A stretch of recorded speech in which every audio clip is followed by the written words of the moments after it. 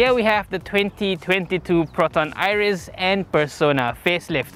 Proton says both of these cars offer significant improvements over the older cars, and you should at least consider these two if you're looking for cars between the 40 to 60,000 ringgit mark. So there's a lot of questions to be answered here. Should you even consider the Iriz over the Myvi, and is the Persona a big enough upgrade over the Beza? That's a lot to cover, so let's get started. This review is brought to you by BH Petrol Infinity, the premium fuel that gives you more power and more mileage.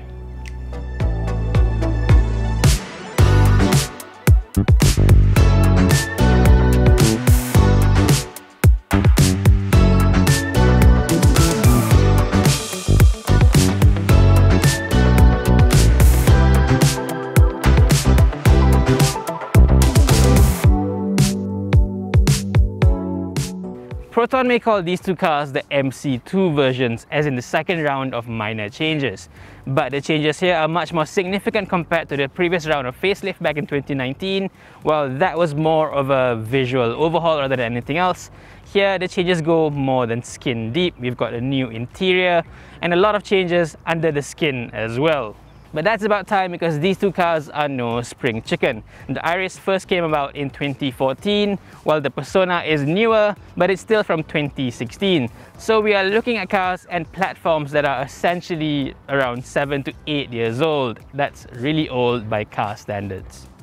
The price range starts from 40,000 ringgit for the base models, going up to the range toppers we have over here at about 55,000 ringgit.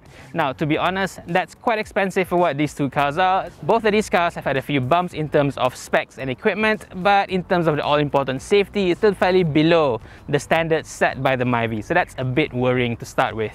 But let's put that aside for a while and talk about the visual changes. First, starting with the Iriz. As you can see, this looks a whole lot different to what we've seen before, and especially in this active variant, it does look very cool. I think Proton has done a very good job in putting on the SUV or pseudo crossover look on this car without going overboard. The wheels look really good, but I do have issues with the way the body cladding stretched to the corners of the car, both front and back. Plus the small little sliver plastic across the rear doors, they don't look good to me. The Persona, on the other hand, gets a whole different treatment with a lot more chrome, a lot more classy look compared to the sportier looking Iriz. Now overall, I think this is a very successful facelift. Both of these cars have never looked better than they do now, today. Having said that, I am quite disappointed by Proton's decision to reserve the LED lights only on the top models on the Iriz and Persona, whereas Perodua is pretty much fitting it across the board, even on the cheapest Beza and Myvi. So now if you're buying the cheaper models, you may get the new look, but the older headlamp, which is not a good mix.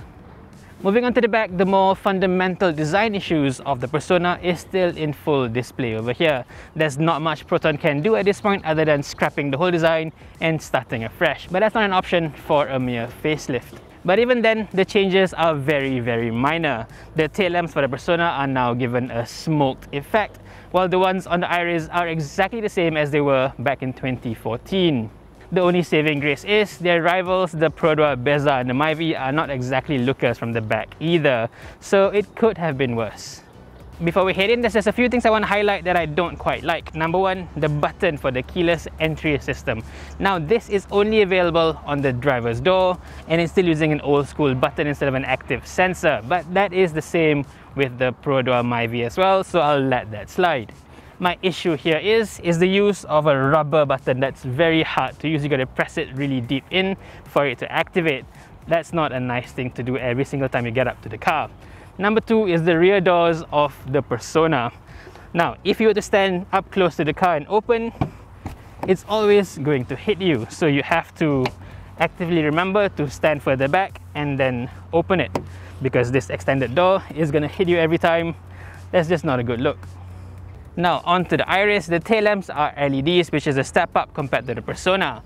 But the third brake light over here is still using old school bulbs. What's up with that? Proton, I think it's time to go full on LEDs with these cars.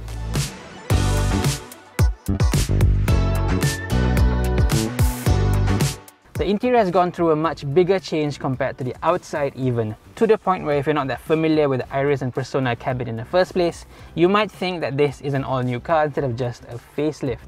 This entire top part over here is all new together with the aircon controls, and this entire piece in the middle is brand new together with the center armrest that a lot of Malaysians have been asking for. I think given what they've had to work with, this has been a very successful interior makeover. Overall, it looks very fresh, very modern, and not like a 7-8-year-old design at all. But it's not all good. This center screen over here may look very good in photos, but in real life, there's just way too much reflection on the screen itself, to the point where if you're driving, you can't really see what's on the screen. If you have a passenger, all you can see is her chest area, which can be a little bit distracting, I think. I'm just not quite sure how this went past Proton's QC. They did not see how bad the reflection is from the start. I just don't understand it. Another problem here is with the reverse camera. Here, the low brightness of the screen really becomes an issue. And specifically on the Iris, the camera is just mounted way too low. It doesn't give you a good view of the parking lanes at all. The system itself though is pretty good. It's very unique looking, it's very easy to use. Just swipe left and right or top down as you do in a smartphone, and it's a very intuitive design as well. The only problem is it does not have Apple CarPlay or Android Auto. Instead, it's asking you to use its own map service instead of Waze or Google Maps, Jukes instead of Spotify. So yeah, I think as general Malaysians, we still prefer to use apps that we are used to.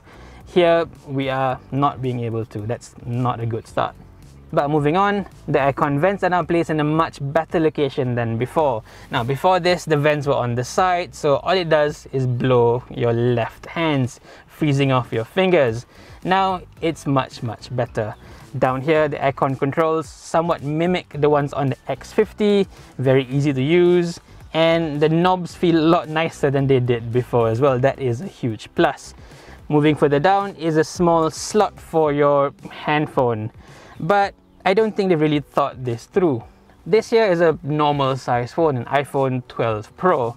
It slots in just fine, but if you have a much larger phone, it's just not going to fit. And if you were to put in a cable to charge as well, it's just not going to fit. Even Proton's official photos show it won't fit. But the biggest problem is the compartment itself is not lined in rubber or anything. So the phone is just being thrown about, and when you drive, it rattles a lot. It's very annoying. And then you move down here, it does look very good until you move your knee against it and the whole thing moves. This does not inspire confidence at all. There are other issues elsewhere in the cabin as well. This LED light piece on top here does look very good. It looks a lot more modern than the old press buttons on the old car. But the light, as in the Saga, goes directly into your eye, so at night it can be very annoying. This was taken directly off a Geely car from China, as you can see from the Chinese pattern on it, but it doesn't fit the full design of the Iris so much. Now, before you say I'm just nitpicking, that I'm just a Proton hater, I have to say that I really like the new cabin. The seats especially are so comfortable. They are much better than the ones on the Pro Duo Myvi. The base of the seat is much bigger, much wider than the Myvi's, much more comfortable over longer journeys. Even the backrest holds you in place, a lot more supportive than the more flat design of the Myvi. And then there's the sitting position where it's almost perfect. Sitting behind the wheel, you just sets you in the mood to go for a drive. It's really good back here. One thing that is a bit more subjective is all the red bits that you see inside this Iris Active over here. I think it's a bit too much, even though I'm a big fan of red. But I do like the fact that this has bright red seat belts. Now, this makes you feel like you're driving an AMG, and that is fantastic. The Persona interior has a much more classy looking color combination. The seats are now covered in brown leather instead of black, and all the red bits are now finished in a much classier looking silver highlights. Even the headlining is different here. You've got black ones on the Iris and fully tan ones on the Persona. Here it is very clear what Proton is doing. The Persona mirrors the color combinations available on the X70, while the Iris mirrors the much more youthful X50, both outside and inside. One thing I really like is the full black dashboard on the Persona instead of the two-tone black and grey ones used before. This looks a lot more cohesive. One upgrade you can't really see is the inclusion of a small USB port behind the rear view mirror. This makes it easier to install dash cams without having to route the cable around the entire cabin. As for the rear seats, it's just about okay, decent, but strictly in terms of space, I think this feels tighter in the back here even compared to a Proton Asia, let alone the bigger Beza and Myvi. Comparing between the Persona and the Iriz, the sedan over here definitely feels a lot more spacious. Not exactly in terms of space, but just the visual feel of it. The brown seats, the light headlining, the bigger windows, it just feels a lot airier in the back here. If you're going to be using the rear seats a lot, I would recommend the Persona over the Iriz. Even the seats themselves are more comfortable in the Persona because the backrest is angled better compared to the Iriz, which is a bit too upright. This definitely is more comfortable compared to the Beza and the Myvi. As for features back here, there's pretty much nothing to talk about. There are no rear aircon vents. That's the same story with the Myvi as well, so no biggie there. But you do get two powered USB ports down there to charge your phones or tablets, so that will keep your kids happy at least. As for utilities, there's nothing much more beyond this small little hook. It's not like the Myvi where there's plethora of small little hooks that you can hang your tapao food or whatever.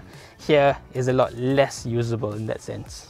Moving on to boot space, the Iriz is just about passable with 215 litres of space. Now that may have been possible back in its day when it was first launched, bigger than the Myvi of its time at least, but now the Myvi has grown much bigger than this. If you're looking to carry a lot of luggage, the Persona makes a lot more sense with 510 litres of space. This is practically the same as the Beza, so it's more than enough for your weekend or even balik kampung journeys.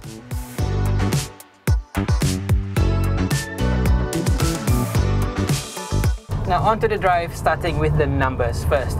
Both the Iriz and Persona share the same 1.6 litre VVT 4-cylinder naturally aspirated engine, and that makes 107 horsepower and 150 Newton meters of torque, compared to the Myvi 1.5 that is 5 HP and 14 Newton meters of torque more. The difference may be small in terms of numbers, but effectively that is 5% more power and a full 10% more torque compared to the Proton. That is a significant advantage for the Proton. And even with the Protons being significantly heavier than the Proton as it normally is, the performance advantage is strongly in Proton's side. You can really feel the extra power, especially when you press your foot down like this. The immediate acceleration is better on the Iriz and Persona compared to the Proton Myvi. Now at no point are these cars actually fast, they are just, slightly more powerful than what you would need for everyday driving. Proton also makes a 1.3 litre version of the Iriz, but that is significantly less powerful than this one. Before this, that was only somewhat okay, somewhat passable with a manual transmission.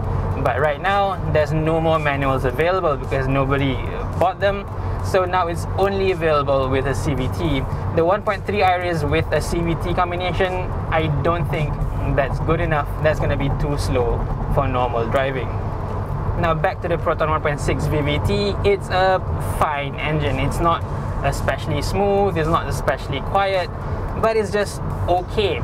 This is quite an old engine now, and Proton itself has admitted this is the end of the line for the engine. There's no more developments for this engine range. But having said that, this engine is not a bad one. It still pulls very strongly. There's no more torque dip like in the early Campro days. And yeah, it's a decent engine. Not great, decent. If anything, I still think it's quieter than the Proton 1.3 and 1.5 litre 4-cylinder engines, and definitely miles quieter than the 3-cylinder 1 litre in the Beza. But of course, we all know the sticking point with Protons is not the engine itself, it's the transmission. Here, Proton has somehow stuck to its grounds and still fitted a CVT to the Iriz and Persona. And this is a big change compared to the Saga, where it has gone to a 4AT from Hyundai. talking to the engineers, I still get the impression that they still strongly believe CVT is the better option for the Persona and the Iriz, especially since pretty much the rest of the B segment range has gone the CVT route as well. Even the next Myvi facelift is going to get a CVT. So in that sense, they are saying they've been right all along. So with this, they've done a lot of improvements, a lot of changes to the CVT. Number one, SAT is now back. Remember SAT when it first launched with the Proton CVTs back in early 2010s? That used to be a separate button that you have to engage. Now, they found out that because it's a separate button, nobody actually used it. So now, it's automatically engaged as you go full throttle. So as you drive along normally, it reacts pretty much the same as before. It will stick to a certain RPM that the engine thinks is optimum for the amount of power it thinks you want. But if you press the throttle full, it goes to a SAT stepped automatic mode. Here the engine will rev up and down to give you a much more natural feeling, like you're driving a normal manual or an automatic car. Now to me, this is not as successful as more modern CVTs, especially the one in the new Nissan Almera. That one, it reacts like a normal automatic. Doesn't matter whether you're driving it full throttle or part throttle, you will still have that smooth transition going up and down the rev range, so it feels a lot more natural, a lot more direct than before. With this, it only comes in at full throttle, which feels a little bit artificial. And even then, it doesn't feel as convincing as those in newer CVTs because it still feels very drony, very loud.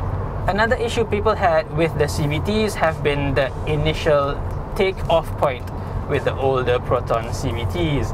Now I have to mention that Proton CVT is using a very old technology of CVTs. It's still using a clutch activated CVT instead of torque converters like in pretty much all newer, more modern CVTs nowadays. So you can imagine that as you move off from a standstill, there is somewhat like an automated clutch system that engages and disengages as you drive along. Now this can never be as smooth as a full torque converter system. But Proton has worked long and hard to improve this, and I have to say it is much better now than it was before. This has seen continuous improvement from 2014 to 2017 to 2019 and what it is now. Simply put, it has gone from being absolutely infuriating to somewhat tolerable to actually pretty good now. So those who are worried that Proton is sticking to the CVT with the Iriz and Persona, they really shouldn't. Just go to the showroom, take it for a spin, and I think you will be convinced that it's not as bad as you may think. But having said that, it's still nowhere near as good as a proper modern CVT, which the new Myvi will get. In terms of low speed driving feel, there is still that small little disconnect between your pedal inputs and the car's reaction, and yeah, it doesn't feel as natural as you wish it could be. Whether or not this is going to be good enough for your regular use depends on your own personal preference. I think I can live with this, but I would much prefer a better CVT or maybe even a 480. Now, one improvement that Proton has made for the CVT is something called neutral idle control. Now, it has found that most Malaysian drivers, when we are stuck in a traffic jam or a traffic light like this, we just leave it in drive instead of pushing it into neutral, as technically you should be for a CVT. So what happens there in the old version is that the clutch is technically always trying to push the car forward, but you're holding it with the brakes. So there's always going to be some sort of friction on the clutch plates trying to push you forward, and that in the long run will wear out the clutch. Now with neutral idle control, the car will know that you're coming to a stop and you will stay there for a while, and it will automatically engage neutral and not drive. This way the engine will vibrate less, you'll feel more refined in the car, and the clutch will last longer as well. That is a pretty good improvement. Now, one of the major drawbacks of this old school type of CVT is a rather narrow ratio range. So when you're going at slightly faster speed, say 100 or 110, the engine is pulling relatively high revs. 110 is about 2,800 revs at this point, and going up to 120, you're almost pulling 3,000 RPM. So when you're cruising on the highway, it's almost feeling like the engine is being stressed, like way more than it should be. So in that sense, it's not a relatively smooth cruiser. You almost feel like the engine is always working way too hard, like it's being pushed a lot more than it should be. You can really feel this as you lift off the throttle at cruising speed. Say you're doing 110, you lift off, the speed will immediately drop to 100 and then 90 and then to 80 at a pretty fast rate. There you can feel that the engine is not comfortable pulling high revs as you drive along on the highways. I think a Proton Iriz or anything in the B segment and up feels a lot more comfortable cruising at 110, 120 on the highways compared to this. Thankfully though, in terms of fuel consumption, the Iriz and the Persona are pretty good. Through a mixture of roads, through towns, through traffic jams, a bit of highway, the Iriz I managed to get around 7.5 litres per 100 kilometers. That's about 13 kilometers per litre, not too bad for a car of its size. While the Persona I've gotten slightly better for some reason, 6.5 litres per 100 kilometers. That's about 15 kilometers per litre. That's not bad for a car of this size. Of course, that's not to the level of the Myvi and the Beza yet, but for those thinking that Protons are always fuel guzzlers, that's not really true anymore. The fuel economy tests were carried out with BH Petrol Infinity, the fully imported premium petrol with maximum German additives for peak performance to give you more power, more mileage and more savings. Now on to the fun bits. What has traditionally been Proton's core strengths is ride and handling. And here the Iriz and Persona both absolutely shine. In terms of handling, it's miles ahead of the Myvi. When it first came out, it was going against the second generation Myvi, and the difference was night and day. With the third generation Myvi from 2017, the gap has closened up a little bit, but the Proton is still far ahead in my opinion. Everything from the steering wheel to the body control is in favor of the Proton. It's just a fantastic car to drive. When the Iriz came about way back then, I likened the handling to the Ford Fiesta. It felt so light on its feet, the steering felt very positive, you can really feel the car dancing through the corners. And even now, even on the Persona with a much bigger body, you can still feel the same sensations. And with the Ford Fiesta no longer available in Malaysia, these are pretty much the two fun B-segment cars you can have on the road in Malaysia today. The thing is, that may not mean much to most Malaysian drivers, because most Malaysian drivers, they think that driving fun is driving fast in a straight line, and there the Persona and Iriz struggle a little bit. But to more traditional driving enthusiasts, the fun is in the bends, and that's where the Iriz and Persona shines. One thing I don't like about the driving dynamics of the Iriz and Persona are the brakes. Proton brakes, as usual, feel very mushy, especially when you first touch the pedal. There's almost a dead travel for the first 1 or 2 inches as you press the pedal, and only after that does the car start braking. The first time I thought I had zero braking power at all. That was very alarming, but you do get used to it. It's only that if you're driving 2 different cars on and off, switching between the two can feel very alarming for the first couple of meters. Proton has even said that this car has a shorter braking distance compared to the previous car. They've done small tweaks here and there, so the actual braking performance has been improved somewhat. I can't really feel it, but I kind of trust the numbers. Another dynamic aspect where this is miles better than the Proton Myvi is in the way it rides. This has a much more sophisticated, much more comfortable ride compared to the Myvi. It almost feels like you're comparing a continental car versus a Japanese car in terms of the way it soaks up bumps, handles large undulations. This feels much more planted, much more stable across the board. So overall, in terms of driving experience, I mean CVT aside, this is much better than the Pro was. Now on to refinement, and Proton has claimed to have quite a fair few improvements over the outgoing cars, but I somehow don't really feel it. They said there's a lot less vibration coming through the engine into the steering wheel, into the seat, into the pedals. The seat and pedal, yeah, maybe there's pretty much no vibrations left, but the steering wheel, there's a bit of a buzzing feel coming through the wheel, especially when you're going on the highways over longer journeys or doing 110, 120 maybe. That buzz you feel through the steering wheel can feel a little bit tiring after a long period of time.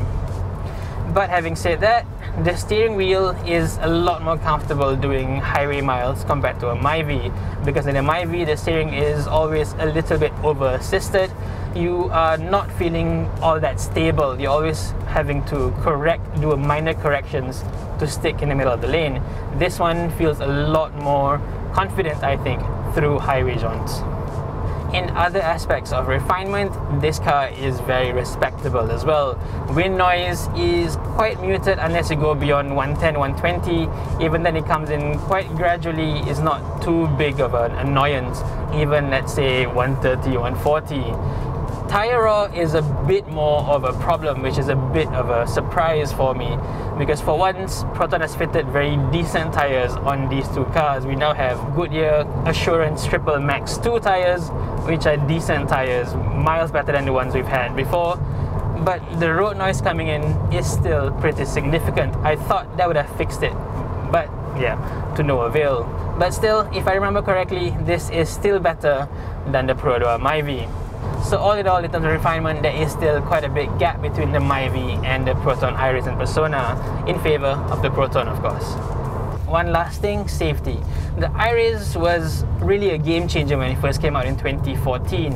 It brought about electronic stability control and 6 airbags for the very first time in this price class, and that has forced Perodua to really commit into improving safety as well. So overall, it has had a very, very good net effect onto the Malaysian car industry. Unfortunately, it may appear that Perodua has benefited more from that, even compared to Proton that actually started the revolution in the first place, because now Perodua is way ahead in terms of safety. It now has AEB in most of its Myvi range, whereas the Iriz and the Persona is still stuck in just 6 airbags, electronic stability control, and not much else in terms of active safety assists. Not having AEB in 2021, 2022 is a bit of a shame. But still, it's quite disappointing that Proton has fallen way behind Perodua in terms of safety. This is an aspect where it has been very, very strong in the past years, and now it's just lagging behind the competition. So yeah, definitely very disappointing in that sense.